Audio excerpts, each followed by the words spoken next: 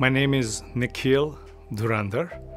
I am a professor and chairman of the Department of Nutritional Sciences here at Texas Tech.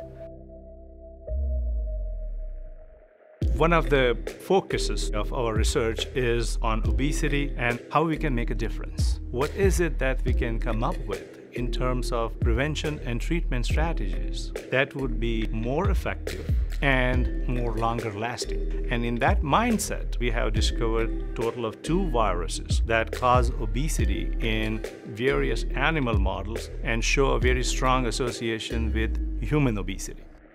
Our long-term goal is to find a vaccine to prevent type of obesity that is caused by a particular pathogen. By now, we know that there are about 90 contributors of obesity.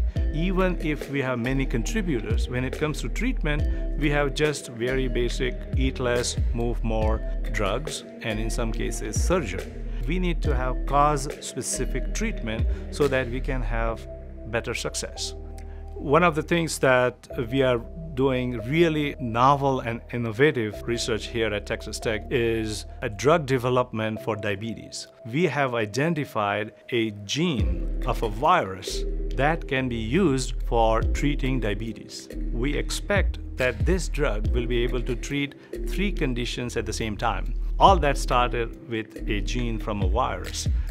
What we are doing here at Texas Tech will have real impact on the lives of real people in the community in Lubbock, in Texas, and humans.